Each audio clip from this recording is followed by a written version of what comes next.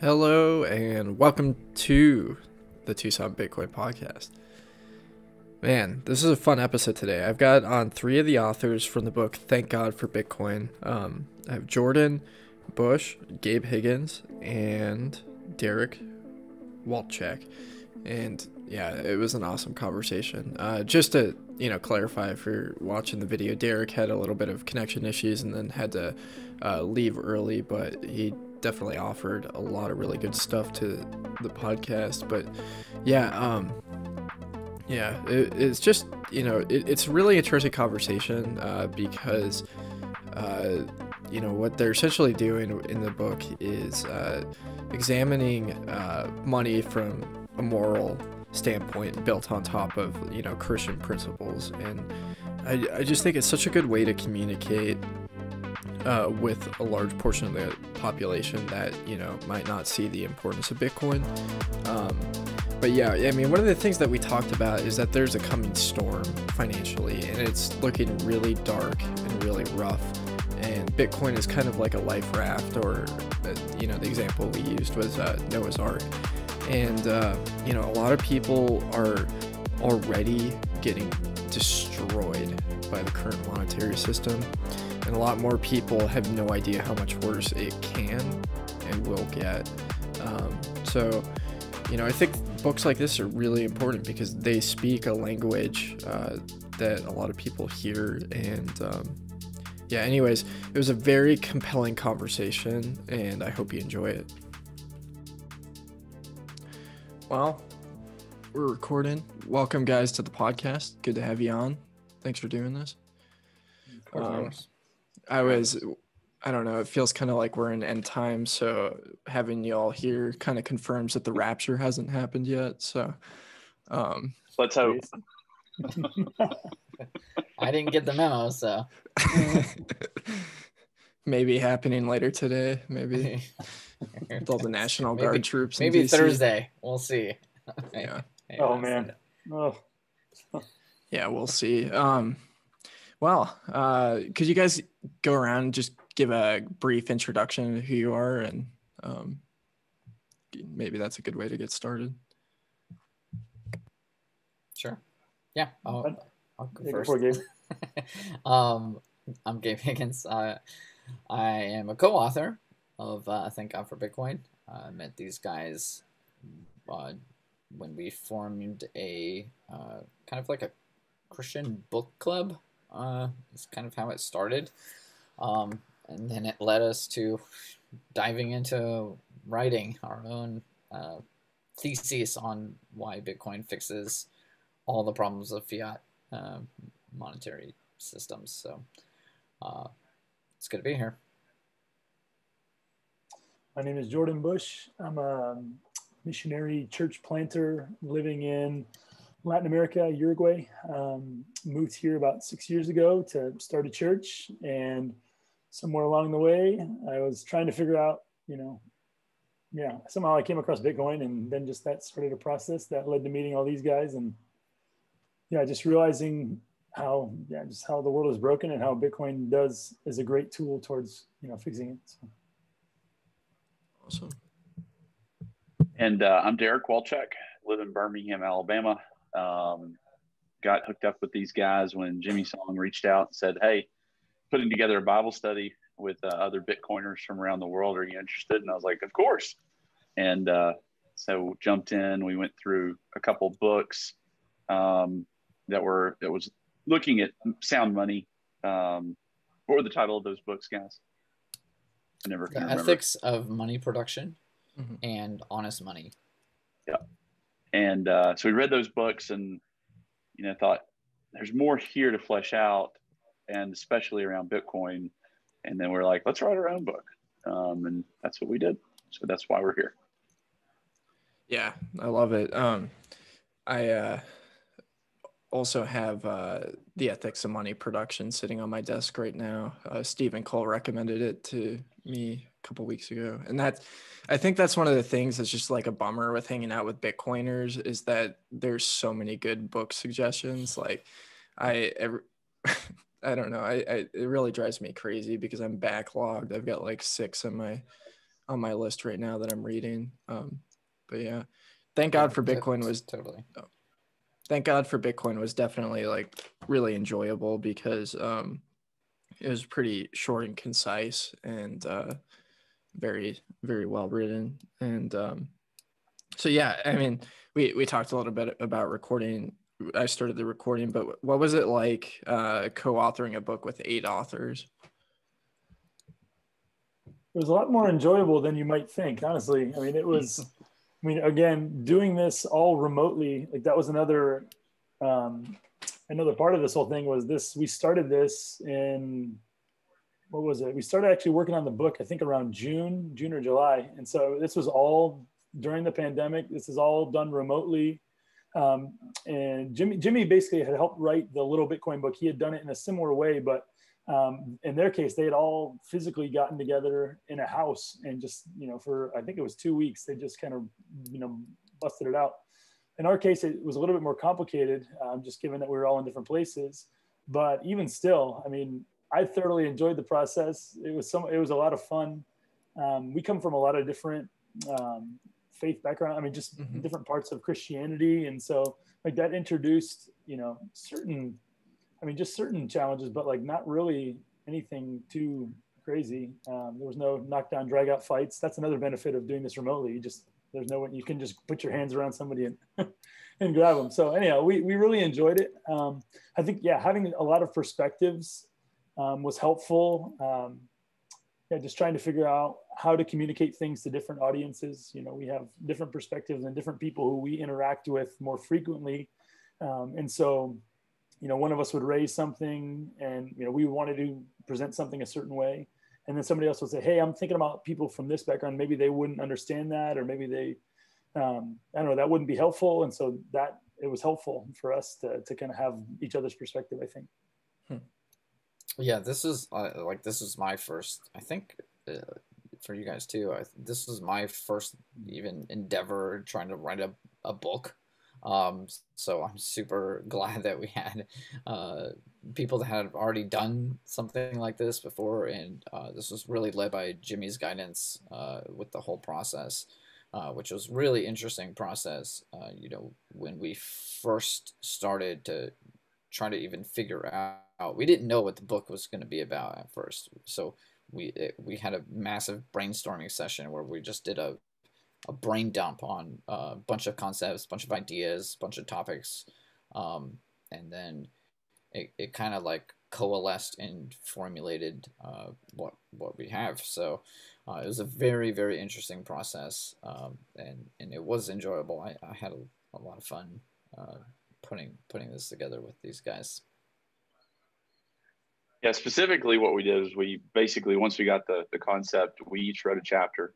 And then we took another week to pass the chapter essentially to the person to the right, and then kept going until every one of us had edited everyone else's chapter, and we had full permission to tear it up, throw it away, start fresh, basically edit it like you would edit your own. I think that took a couple weeks to kind of fully like, okay, can I really cut 4 pages of this, and then, you would eventually do that. And it took a long time. You do have to sort of, I think, I'm curious if you guys felt this, like, sometimes I struggle working in a group because I'm like, I have the idea and I just want to do it. That's the kind of personality God gave me. But with a group, you really kind of have to figure out your role. And then towards the end, it started getting real smooth, Yeah. Guys? Yeah, no, we definitely found our groove towards the latter half of the process, because this was new to all of us, obviously. So it took a little bit of getting used to, kind of understanding like the format, the rules that we laid out beforehand, and kind of working through the process was in and of itself it took a little bit to get used to. I do think one of the things that helped us though was, just the mission behind the book. I think that helped clarify and unify us, because all of us have seen and experienced, just in different ways, the yeah, just the potential and the power of Bitcoin, and then also seeing, just understanding the moral case for Bitcoin. I mean, all of us had experienced it and understood it some way personally, and then kind of the more that we all worked and kind of saw each other's, different specific points that we brought to the argument, it really just brought a sense of, I mean, there was just a gravity to it as well. And so I think that was, it was just a fun thing. I mean, it felt kind of, I mean, I'm a Lord of the Rings nerd. Like, I mean, just like, you have the company, like we were the company of the Thank God for Bitcoin book. I think it was just a really fun process, enjoyable process. I mean, also, again, you've got people who have been in the space for a lot longer, just who throughout the process, my respect, I mean, grew immensely for them with time. Sometimes they talk about like, don't meet your heroes, because I mean, just they can be just really jerks in person, and that just wasn't the case at all. Regardless of how much or how little success, different members of the group had. I mean, I just am so thankful to be able to have, spent time and just seen, who these guys are. Yeah, definitely. I mean, that's something that I've been really amazed with since I started podcasting, meeting all these different prominent Bitcoiners and how just down to earth and real they are. And I think part of the reason why it's like that is we're still so early in this. And I hope that doesn't change, and I don't know if it will, but I've just been amazed by how helpful people are in the space. And I think, kind of going to what you guys were talking about, that common mission of like, really bringing, hope to a lot of people that have been devastated by the monetary system we're in right now. It's just so exhilarating and meaningful. But yeah, what for so far, like for the reception of the book, have any churches really reached out to you guys and welcomed the book at all, or has that driven any discussion in the Christian community on a larger scale? I think, we released the book. How long ago, guys? Was it like 30 days ago? Yeah. Or so. It was just Right before Christmas. Before Christmas, yeah. Yeah. So as far as churches, I don't know. We've heard bits and pieces about folks who've, I'm ordering 10 for my pastor and blah, blah, blah. But we're just now in the process of trying to approach the church community through some Christian podcasts and things like that. So I think we're figuring out I think within the Bitcoin community, a lot of people know about this book, a lot of podcasts about it, but actually trying to enter, the Christian podcast publishing, all that stuff. We're working our way to get inroads into that community. So I wouldn't say we've penetrated 5% of it yet, but that's our plan this year. Yeah, definitely. We're getting a lot of positive feedback online. Our reviews on Amazon are growing, and they all remain very, very positive in the 5-star range. I think we've received only 1 4-star so far. And a lot of it is, how this is really encouraged a lot of the folk out there to approach their church body with this concept, because it can be intimidating to talk about this, just because of the perception of Bitcoin that it's had, the negative perception of Bitcoin that it's had over the years through the media.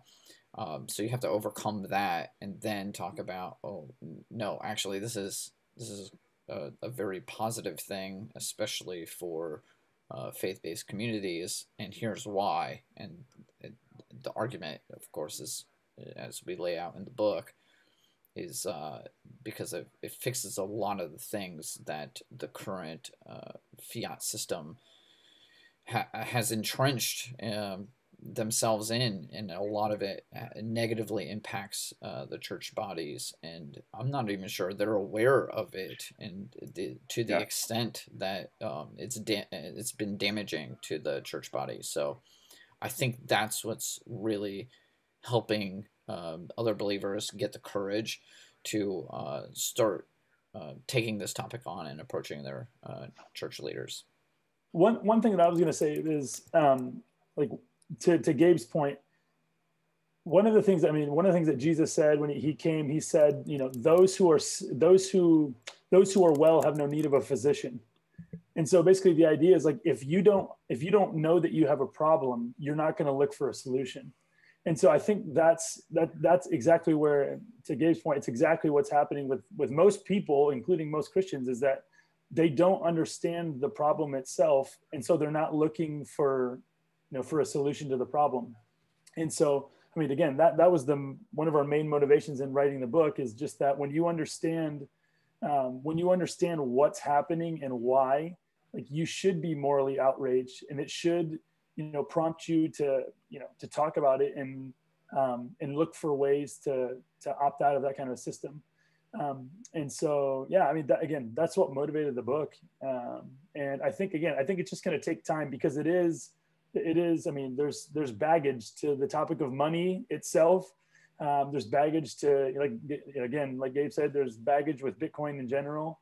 And so, like I said, the route that I've taken in trying to talk to people about it, the temptation is to go straight to, number grow up and, like, look how well this is doing. Like, look at the success the success that it's having. But that's just not, it's not the argument that resonates with most people. Most people, the argument that resonates is, this is what's happening, with the US dollar. The actual rate of inflation is closer to 15%. You're losing, your buying power. Going through those kind of things, generally they're more helpful in creating a need and demonstrating the need that's there. Yeah, that's definitely what got me into Bitcoin, was seeing, and reading the Bitcoin Standard and seeing the way that money works really impacts society and influences people's decisions and choices. And it's interesting, because the church is actually what started me down the path of financial wellness. Was I started with Dave Ramsey, and Awesome. And that was pushed by the pastor of the church that I was attending at the time, and they really had really good resources. So I think the church's role in this is really important, because a lot of people view the church as, like, their community of and support, and where they go to, like, really grow and learn together with people. And so I think Bitcoin being that thing that really, like, changes the ball game for people to protect their wealth and et cetera. But yeah, Jordan, does your church in Uruguay, do you guys use Bitcoin in any capacity? So no, like, this church, basically the church we're at, I mean, it's 50 people at this point. It's very, very small. And about half of the church is made up of Venezuelan immigrants. And so, I mean, that was another thing that, I mean, why this resonated so much with me when the last, 2 years, year and a half that I really gone down the Bitcoin rabbit hole. Part of it was motivated because I'm seeing and experiencing and helping people who've been directly impacted by, money printing, and by, like, they're a few steps farther down the road than the United States is. But it's clear to me that, like, we're not far away, in the West, the United States, we're not far away from this. We're on the exact same path. And then as well, Uruguay is right across the river from Argentina, which in the last 3 years, I mean, Argentina, the buying power, just in dollars between the Uruguayan peso and the Argentine peso has lost 15x its value. And so, I mean, it's unreal. And so now one of the things that we have been doing is, on a very small scale, is just trying to set aside, some money in Bitcoin to be able to help, people who are in, who are refugees, Venezuelan refugees specifically. That is something, but again, it's a very small scale. On a day-to-day basis, there's no real, up to this point, there's been, it's not an active part of our ministry to people. Yeah, that's really interesting and compelling. And I think, from like a human rights standpoint and the ability that Bitcoin has to help people who face, one of the things, like we hear the headlines about hyperinflation in other countries, but there's a lot less that is reported on. General public doesn't see the capital controls that go along with it, and the government policy that like just decimates people, because if the currency starts failing, the default is to go into dollars, or like a stable currency. Some people use Bitcoin, but we're really early in this regard. But and then the government comes in and places rules on what you can and can't do with the currency, how much you can withdraw from the banks, essentially eliminating any ability for these people to escape without any sort of wealth. It's just destroyed. Whereas Bitcoin, you could just load it on your hardware wallet and run for the border, and you've got all your wealth there for you. It's a pretty big. And memorize memorize a 12-word seed phrase and you're good to go. I mean, it's. Yeah, and Alex, I think you're exactly right in that. You're describing the world as is right now, and the kind of dismal state of a lot of countries and people with their currencies. Unfortunately, looking ahead over the next 5 to 15 years, I think it gets a lot worse. I was doing some research over the past couple of weeks on kind of where global central banks are on their digital currency rollouts, and I think it's a much quicker timeline than most people expect. There was a survey that was put out in December by the Bank of International Settlements of central banks worldwide, and 20 of the central banks, the group of central banks thinks that 20% of them will have launched their digital currencies by 2025. And if you think about how digital currencies work, you either can do a distributed system like Bitcoin, where essentially the ledger's everywhere and on everyone's computer. There's no central person, or you do a digital currency through a central clearinghouse, which is undoubtedly will be what central banks do. And essentially, when you start walking towards that cashless future, you completely lose anonymity when you eliminate cash. And apart from something like a non-sovereign currency like Bitcoin or others even, but certainly we believe in Bitcoin, your ability to be free and to be private, say in 10 and 20 years in the future will be, non-existent. And maybe the United States won't be that bad with it, but I guarantee you that countries like China, et cetera, that not only will you'd have to deal in a black market, but you won't even have a currency to be able to deal in a black market apart from Bitcoin. I just think that the need for that as a cause for freedom is just bigger and bigger as we go into the future. Yeah, I'm definitely like wondering if my days as a content creator are numbered because of this heavy censorship that we're seeing, with they're going after podcasts now, and that differ. I am not part of the red versus blue battle in the slightest. I try to be liberty focused, human rights focused, very, which, those standpoints, if you're being honest with yourself, are not congruent with the whole red versus blue battle. But yeah, I mean, it's just it's just crazy, to think about, like, not only can they censor the content that you create from the internet, but they can financially censor you, so it's like, they don't like what this church is doing. Now they can like just close their bank account and freeze all payments to them. They can already do that, but it just, legs up or increases the likelihood of and the ease to do something like that. So yeah, the CBDCs honestly, are terrifying.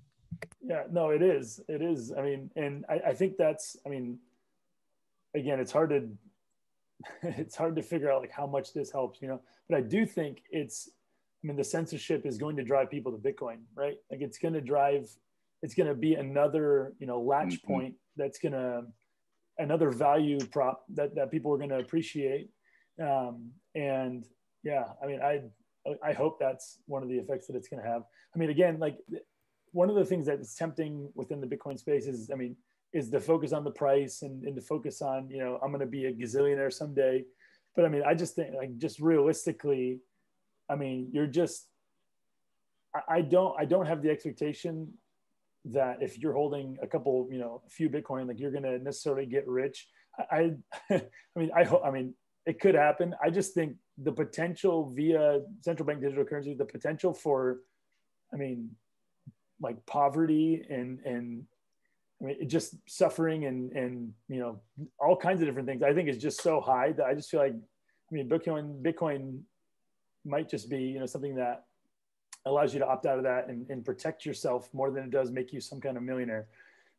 So again, it just depends. Nobody knows, you know, like there's people working on the game theory and again, I hope the more optimistic ones are right. But yeah, it's tough when you look at the global scale right now, it's a tough thing.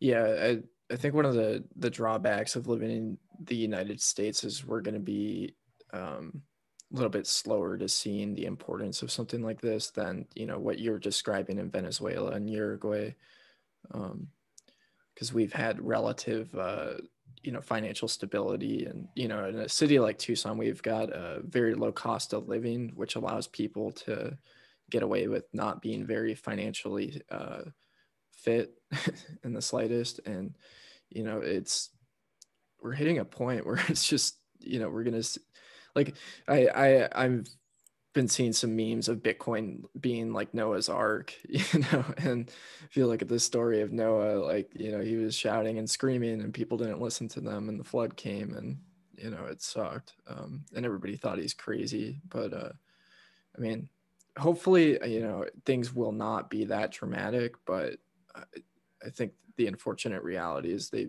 are likely to.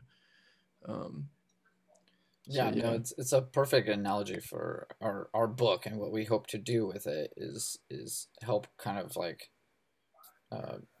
rattle some people awake to what is happening and help them see that there is a flood coming, if you will, of epic proportions in regards to the effects of a very loose monetary policy that the United States has been engaging in for a couple decades now, but especially in the past decade or so. It's and definitely you know, the next administration is not looking to be any better or wiser to the same kind of policy and the same kind of looseness in their yeah, exactly, in their fiscal ways. So you know, I think the book is very timely in that aspect as well, and you know, to the specific group that we're trying to reach and bring this message, because there's been a lot of confusion around Bitcoin, and you know, some will go as far as to think of Bitcoin as like it is like the mark of the beast, or something like that, which we touch on in the book and try to refute as best as we can. And why, of course, we do not take that position. We do not hold that position at all. We think it's quite the opposite. That's literally why we are thanking God for Bitcoin, is because it's Noah's Ark. It's not the mark of the beast. Yeah, there's no question. If you look at, you know, what a mark of the beast could be in the current environment, you know, what could it be? If you look at a central bank digital currency, that's pretty much it. If that's, you know, if all dollar bills go away, and you only can use the digital dollar and you have hardware wallets on your phone, and that's basically the only kind of currency that you could take. I mean, that is a complete opt-in with controls. You know, Yeah, Bitcoin is just an option. That would be to circumvent a one world currency, or a currency that's run by governments. Yeah, I think, speaking to people that really believe in like the American framing of government, and around people consenting to government, that the idea of like the central bank digital, like fiat money, is already kind of the destruction of that, because government can expand as much as they wish to. They can pay for anything that they want without explicitly taxing people, which kind of gives people the power to say no to a certain degree. And next thing in the evolution of of just tyrannical control, of like people have no say and no power anymore, and it's horrifying to imagine. Like I'm seeing articles now, where Germany is having COVID camps, where if they deem somebody a risk to public health, they put people in the camps. And we know from history that generally doesn't go very well. They're talking about doing that in New York. I saw something that the CDC has that plan on. And if you're completely relying on the government, for everything, financially, if they're the ones like paying you to exist, and like if you do something that they don't like, and they just pull the rug from under your feet, then what can you really do but just comply and consent to just awful things. And it drives me crazy. But yeah, Bitcoin, and I think that is, I think that some, like one aspect that I think it's talked about some within the Bitcoin community is just the importance of the social, and personal aspect to it, because like, again, like there's many people within, the Bitcoin community who are motivated strictly by money. Like they're motivated strictly by number go up. And so in that sense, there honestly is little difference between them and what motivated the central bankers, who institute the situation that we're in right now. And so I think, this is where the moral arguments that, we bring up in this book, and there's other people who've done work on it as well. But just the moral arguments are so powerful and so important to make, because you can make lots of money, but live in a miserable place. Like you can make lots of money off of the backs of people. And so, just so much of, the reason, and this brings, it's really important to come back to like, why does money exist? Why does money exist in the first place? Money exists in the first place because the primary thing that we valued on a human level is loving your neighbor. We go into the book that, money exists as a tool to help you to love and serve your neighbor in the way that you want to be loved, and served. And so it's a way to protect and honor the work that your neighbor has done. And you want that because you want people to treat you that way. And so what has happened in our current system is, that like what money was actually changed. And so like the money that we have is not, like, it does not fulfill the purposes that money was designed, to fulfill. And so our current money is doing exactly what it was designed to do. Like it puts money in the pockets of politicians and central bankers who are, at the point of money creation, and it over time robs from normal people. And so, I just think we have to keep that in view. And again, this is another thing, is we have to be willing to endure hardship, to that end. Like we have to be willing to, and this is, why has the Christian church been able to, endure so many things that it's endured for 2,000 years? It's because they were willing to suffer for the things that they believed in. And so I think that, I think in everyone's estimation, there's going to be some cost. There will be a cost at some point to how committed are you to loving and serving and protecting the buying power of your neighbor versus just going along with, you know, governments that threaten you if you don't, you know, allow them to live in the delusion that you can reap where you haven't sown. And so I think honestly that point is coming, and I think that the question at the end of the day is, are we willing to stand up and do what's right even if it costs us? So yeah, we're, you know, to a certain degree seeing religious persecution right now, and you know, in the context of like the grander scheme, it's hardly what we're seeing globally, but you know, for the churches to be shut down, which is unconstitutional, it's against the First Amendment, first and foremost. But you know, we're watching in New York, you know, where Cuomo is going to war with the Hasidic Jewish community, you know, really like demonizing these people. And I mean, religious expression is very important for people. You know, it's their communities, it's, you know, a huge part of, you know, what they rely on. And you just take a bunch of people and isolate them and, you know, essentially demonize them for wanting to express their, you know, faith and spirituality. It's not great. And I know there's a public health crisis happening right now, and I don't want to discount that. But you know, what we're seeing is the reach of government's power, you know, and what they can do and how they can do it without any accountability, and the way that they just crush dissent. And it's, you know, a bad precedence to be setting for sure. And yeah.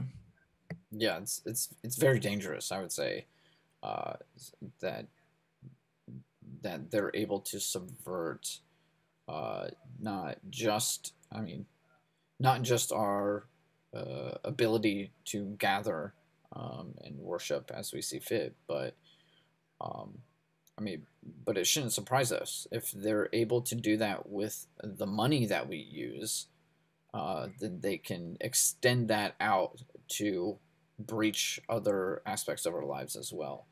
And so, again, this is just another touch point that we make in the book, is where we have to break that cycle. And Bitcoin actually does enable churches to completely separate themselves. You know, a lot of people like to talk about separating church and state, but what we're talking about here is separating the money and state, which is more important, and it helps separate the church from the state, and not the other way around.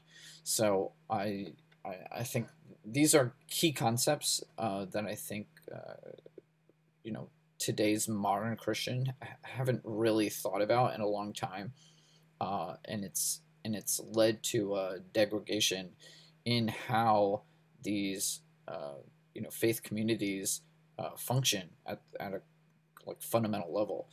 And so we're trying to hopefully encourage people to think about these issues in a more deeper level and actually act upon them. And there's a way to do that, and we hopefully lay out the reasons and the ways to be able to do that. And we hope that it ends up benefiting these communities in a way that we haven't seen in a long time. Yeah, one of the things that, I mean, just on a very practical level, like, that Christ calls, you know, Christians to be, is to be salt and light. And so part of, like, that's part of what this book is designed to do. It's part of what Bitcoin just does, is it shines light on darkness. You know, it shines light on darkness and you know, things done in the dark, done secretly, that benefit an increasingly small group of people at the expense of everyone else. And so, and then to the point about salt, I mean, Christians are designed to be salt, which is a preserving agent. And so, like, this is, I mean, this is the danger, right? Like, this is the danger of what's happened. And because as more money is printed, as money is, you know, removed from any kind of backstop, with time, people are forced to work more and more hours in order to, you know, produce the same amount of value for their families.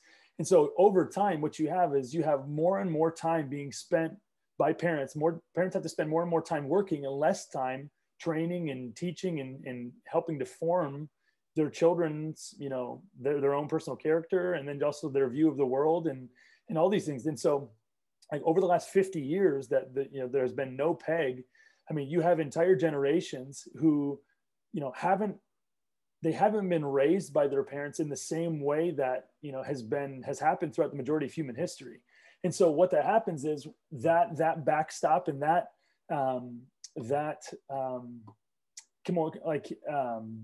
immune system, if you want to think about it like that, like parents are supposed to be kind of help their children to develop an immune system to avoid evil and pursue good. And the fact that parents have had to work so much more has harmed that. And so I think that this is, what we're talking about is very practical. It's very, it has a wide effect on people. If your money is increasing in value over time, you're going to be able to spend more time with your family. You're not going to have to act as though money is the most important thing, because money is not the most important thing. And so it helps to put, and we talk about this in the book, it helps to put Bitcoin and deflationary currencies help to put money back in the place that it was designed, to occupy, so that other things, namely loving your neighbor, and like, obviously from our perspective, like loving God, like so that those things can retake, center stage in people's lives. And that produces human flourishing. So, yeah. Yeah, I really like that. That's one of the messages I try and like drive in on the podcast is like personal responsibility means like taking ownership, not just for your own life, but for your community. And I've seen like a complete, a lot of people really stepping away from that, because we're become so federalized, and, we look to the government as being like the ones that really have control, and it's like a life or death mission to, get our guy into office at the expense of, the other people. And it's a distraction, and when you have money and you have the ability to have stability and really dedicate time to, fixing the problems that are in our community. There's just so many solutions. The education in Tucson sucks. It's like awful. So, as an entrepreneur, what, I want to do is supplement that, give kids education. Like the city council is very unfriendly towards businesses. So, we live in an increasingly remote world, so if kids can learn how to, do basic computer stuff, their possibilities are endless, and you don't need to ask for permission. You can go freelance on Fiverr, or, do graphic design, or, coding, or, stuff that like just isn't being offered. And like, those are like real solutions that are not that hard to, offer, but they're only possible like if you have the ability to, have what you're talking about, that basic foundation to be able to have the time and energy to give back. And yeah, I think that's huge. So like, say the church were to adopt Bitcoin, how would you see things change? Like what practically, like what would that look like, and how would that impact the church? Yeah, well, man, let me find this real quick. Yeah, one of the things, again, like Bitcoin fixes a lot of things, but it's not a panacea. Like this is like let me just find this quote. I had like this epiphany the other day of like just like something I'd been trying to articulate for a long time. What is it? It's just basically, yeah, like Bitcoin fixes a lot of things, but it doesn't fix what motivates people. Like it can help, that to a certain degree, but it doesn't ultimately, it's not going to make you love people. This is this quote. So just the idea that Bitcoin redeems money by removing the ability to expand the money supply from the hands of men. Okay, this is what Bitcoin does that no other money at this point does. But the gospel redeems men by removing the desire to expand the money supply from the hearts of men. And so like this is what's this is the crucial difference that is especially for Christians. I mean, again, I know there's so many people who don't buy into that who aren't Christians, and that's, again, I can't do anything about that. But like the point of the gospel is that God comes in, like he comes and he changes what you want. Like he gives you new desires to love and serve others and not just serve yourself. And so I do think this character, I mean, the character of people and I mean, something that the church focuses on. I think that the church has great potential to, I mean, the church is doing awesome work to that end. And so one of the things that I think that Bitcoin can do is it can give them, I mean, it verifies their worldview to a tremendous degree. And I do think that this will, at least for me, it's only purified and sobered my understanding of what I was alive to do anyhow. And so I think that, I mean, one of the things that we talk about is one of the consequences of a Bitcoin standard would be we will remove the world from a debt-based money. Like the entire system is based on debt slavery that, again, in the short term benefits people, but is also crippling when you're looking at things from the standpoint of marriages and families, you know, who are devastated by the consequences of debt. And so, again, another aspect is just the appreciation for work. You know, in a deflationary system, in order to have money, you have to produce. Like you work in order to produce value. You can't get a loan, you know, ahead of time to do that. And so I think one of the things is that is, again, helpful for shaping character. Like it forces you to invest of yourself, you know, physically through either, you know, or mentally, whatever it is. Like you have to give of yourself in order to get something. Like that's an incredibly valuable and healthy and real view of how the world works. You know, we live in a world that has sowing and reaping. You know, we don't get fruit first and then plant, you know, and then plant seeds later. No, you have to plant seeds in order to benefit from them later at a later time. And so we live in a deflationary world. We live in a world that operates by the principle of sowing and reaping. Our current monetary system completely denies all of that. And so it's going to be a more healthy, sustainable, you know, sustainable world, that assuming that the world increasingly adopts the Bitcoin standard. Yeah, one of the things that the concepts that we like to really hone in on is having a longer time preference for things, meaning you're thinking and acting in a long-term perspective, whereas right now, just like Jordan is saying, is with a inflationary fiat monetary system, everything's based on a short time frame. You're wanting things on demand. You want things here and now. You want to purchase that house and that boat and all the things right now. And so you're borrowing against your own work, your future work, at a rate of return that you'll never be able to escape out of that debt hole that you bury yourself in. And so thinking in a longer term time preference with a deflationary monetary system like Bitcoin enables means that you work now and you benefit later, right? And maybe it's a couple years later. You know, maybe you don't get that thing now, but you're able to save for your future, unlike the current system. I mean, there's no way to save in our current system.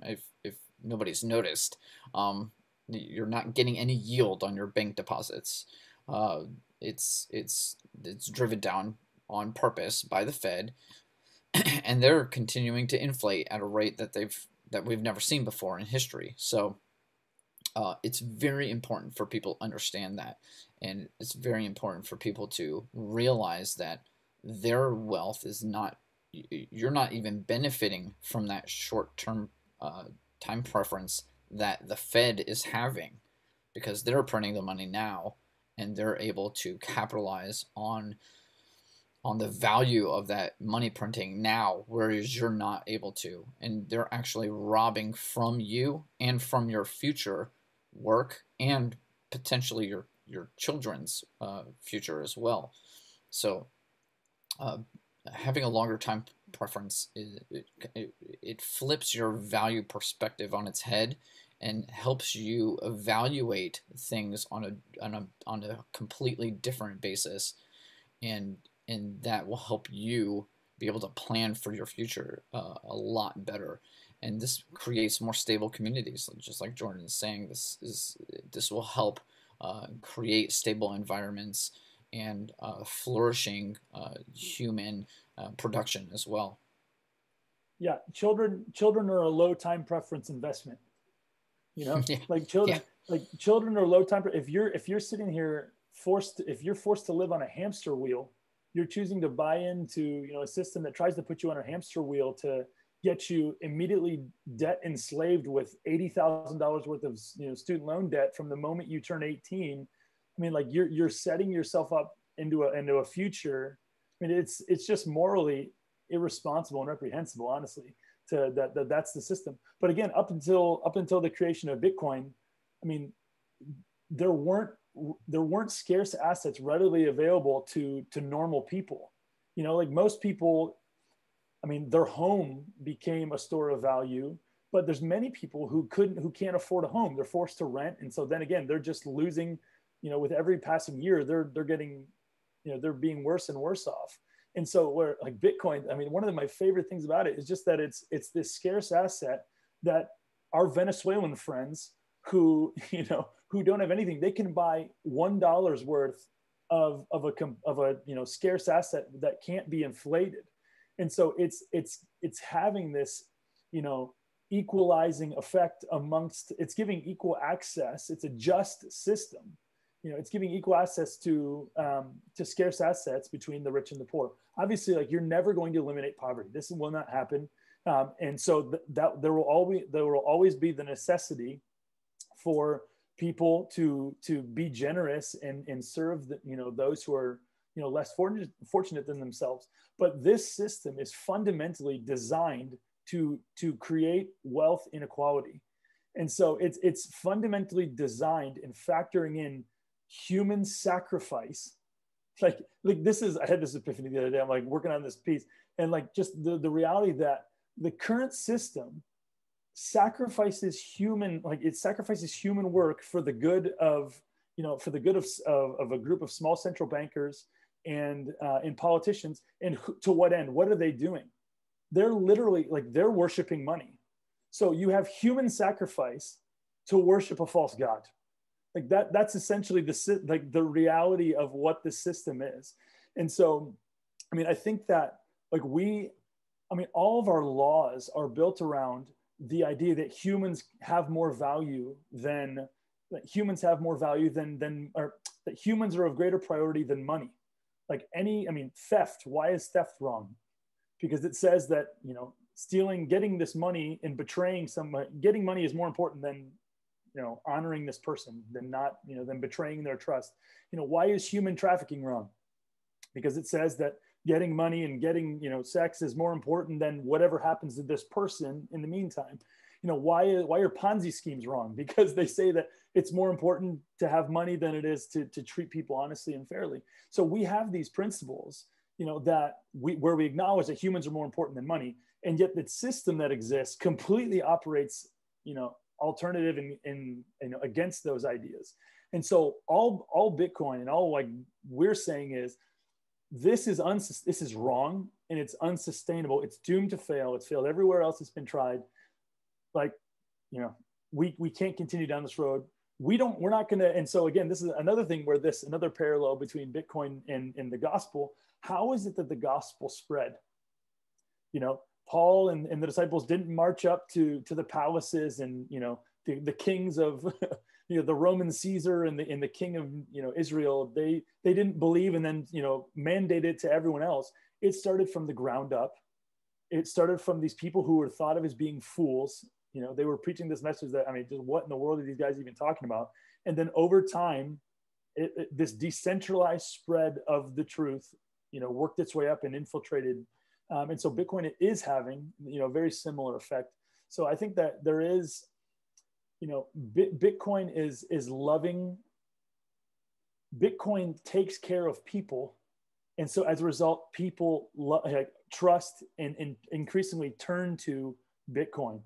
Whereas governments are trying to force people to trust them, force people to obey them, and no one trusts governments. And so I think that we're sowing good seeds. This, like, there's great hope. You know, at the same time, there's all these dangers. I think there's reason to be very encouraged.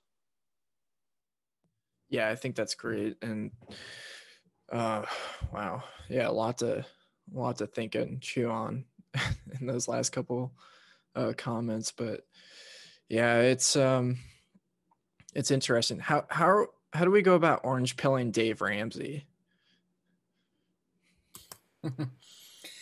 Yeah, I not sure. I mean, if somebody can get him our book, I would be interested to hear his feedback on his take. You know, of course, he's on his show. He's talked about Bitcoin several times with some of his listeners, and hasn't spoken too fondly of it as an investment vehicle. Now, which is, you know, primarily what he deals with, right, on his show. But our argument here isn't, you know, getting into Bitcoin from an investment perspective. That's not what we're saying at all. We're saying that Bitcoin it helps you reevaluate what it means to invest your human capital and your own time and energy and what you value in the first place.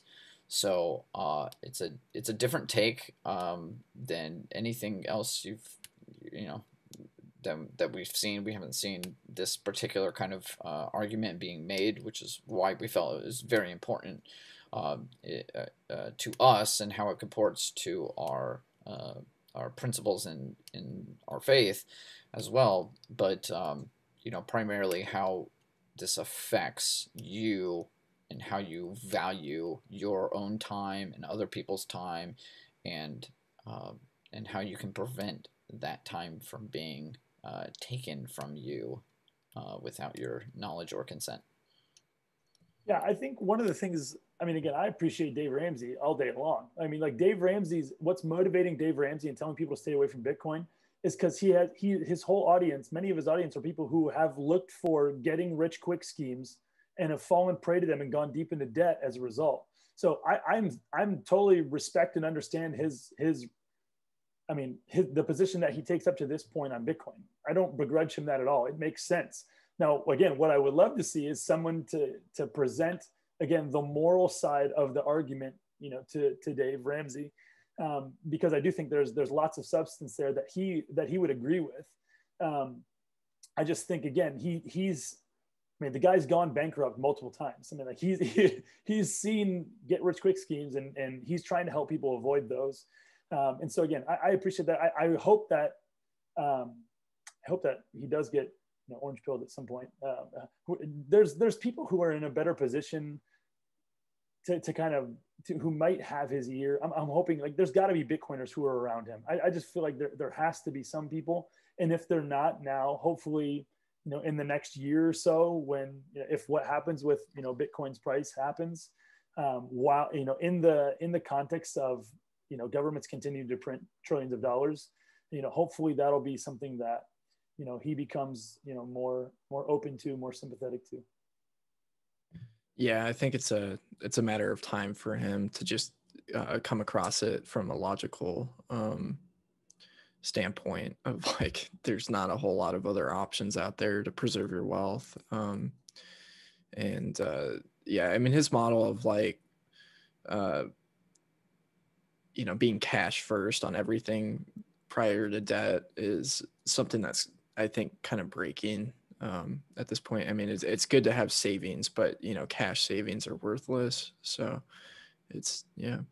So as far as, you know, the book goes, where do you guys suggest finding it?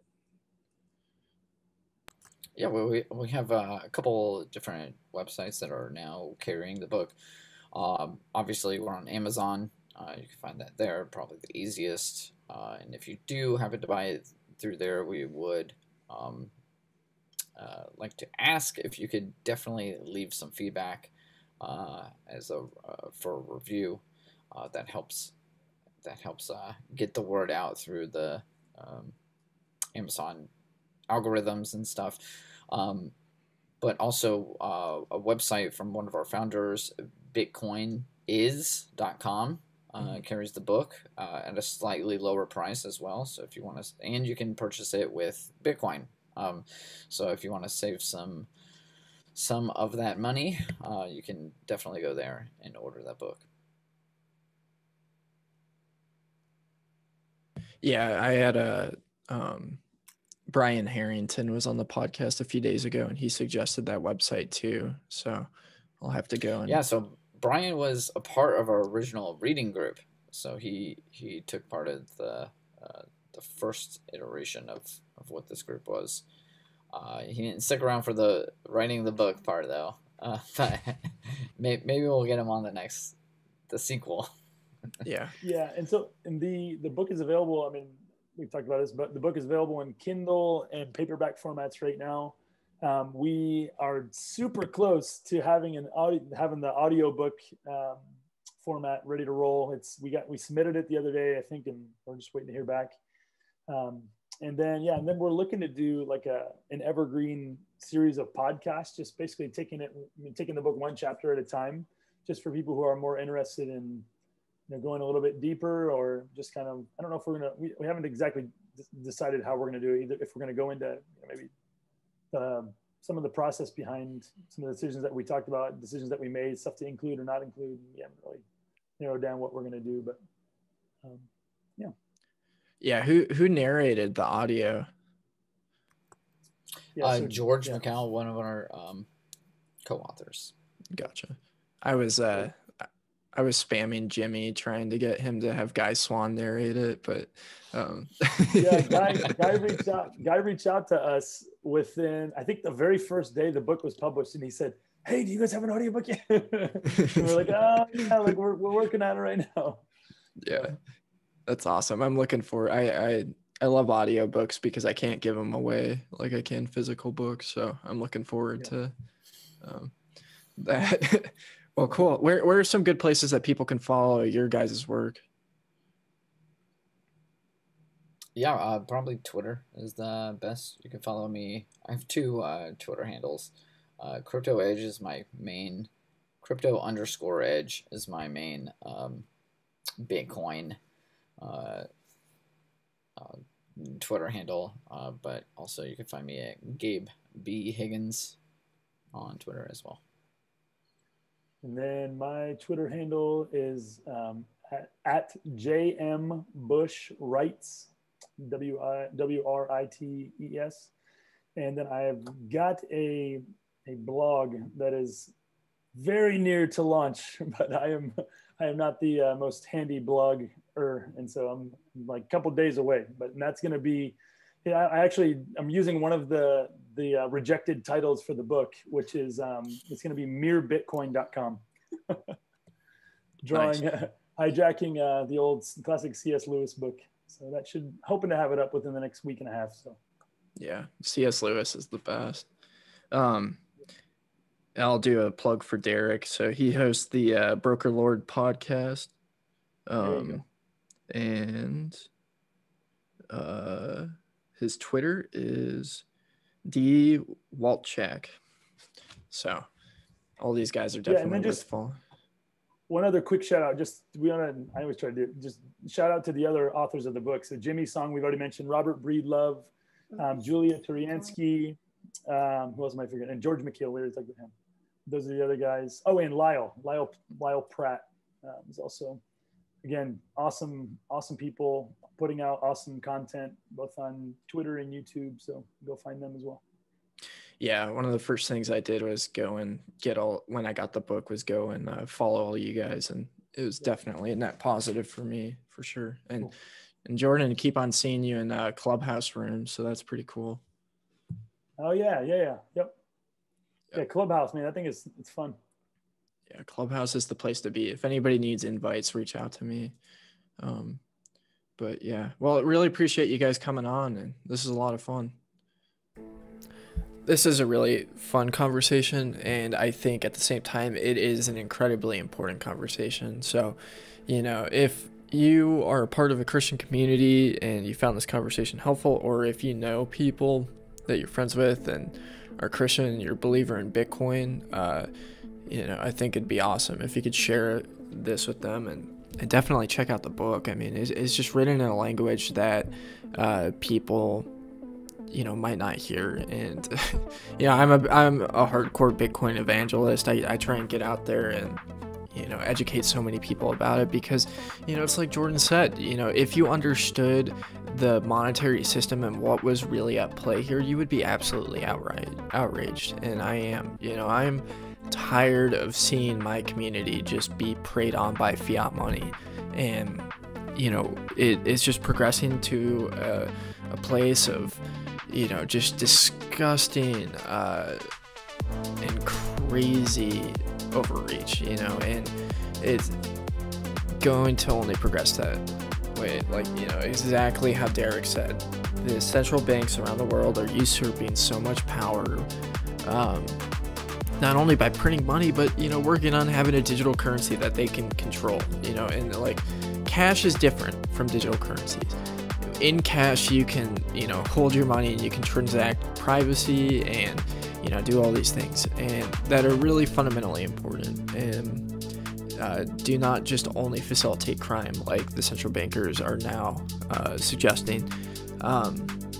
And you take that away and there's just no accountability anymore. They can just censor any transaction that they want to, and it's a very scary future that is possibly ahead for us. And you know, we have an ability to shape that, and I think that's a really important thing, you know, that I want people to understand, is that we have tools that we can push back, and if we don't push back, it's just gonna happen this way. So yeah, anyways, these guys were great. Definitely give them a follow on Twitter, and yeah, it really big thank you for to Derek and Jordan and Gabe for coming on. Hope you have a good one.